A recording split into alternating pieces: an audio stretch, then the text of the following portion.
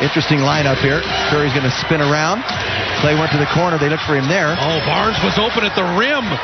Curry at 2. Iguodala 3. He got it!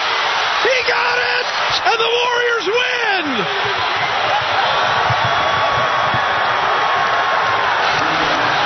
Eight in a row! And the perfect road trip continues. Andre Iguodala, second game winner of the season.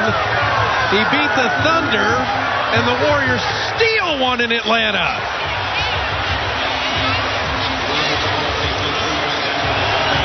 From 15 down in the fourth, they come all the way back to win it 101-100. Now they will go to replay to double check.